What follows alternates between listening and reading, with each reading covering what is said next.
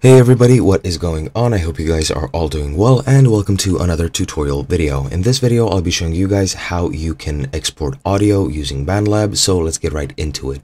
Bandlab is an online piece of free software which you can use either to create audio or to edit any tracks that you would like. As you can see, I have a royalty-free track which I have added into my project.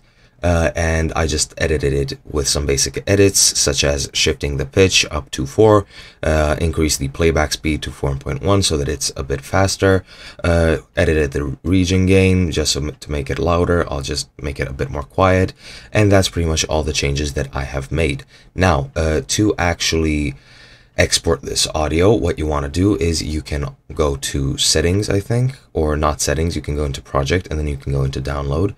And here you can either download tracks or mix down as, and let's say mix down, and you want to wait while this saves and uploads the metadata.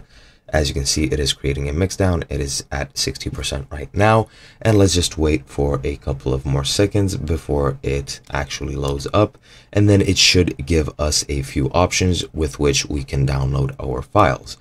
Now, as far as I know, there are 4 options. One is MP3, one is M4A, and yeah, as you can see here, you have .wav files which are not compressed but have amazing sound. You have MP3, which is a bit lower. It is a bit less large, however it is still good sound. M4A is optimized for streaming and is even less memory intensive, and then you have M4A, which is the least memory intensive.